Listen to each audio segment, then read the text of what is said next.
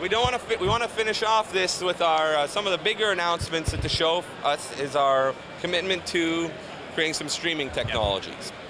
So one of the first things we're doing is introducing a brand new product called the Matrox VS4.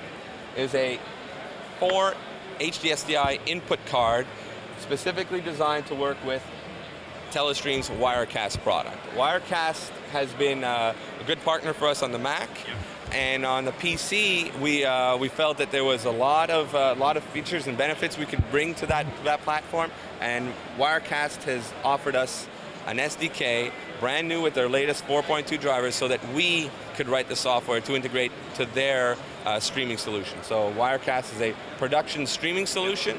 What the VS4 brings is 4 live HDSDI shots into that solution, but in addition to providing the 4 inputs which can be switched or produced for streaming output, we are also doing isolated camera recording of all those inputs. So you record all those inputs independent of the production, so that after your production's over, you can take those raw feeds and either correct something that was done in error on produce, swap that out, or outright do a new full production with some of the material that wasn't able to get put on air.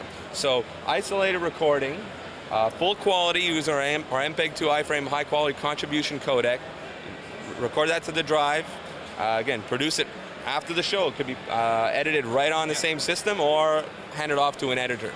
So an exciting feature that our customers have, for the first few hours of the show, because we just announced this product, have really said that could really make Wirecast a top-notch product for that use of the AV professional. And I myself am a heavy Wirecast user, and streaming is my thing. So as soon as you said, oh, you can do ISO recordings, it's like, oh, nice. So yeah, that's a very interesting product. With their SDK, we will look to continue adding, finding places where we can add value to our already powerful solution.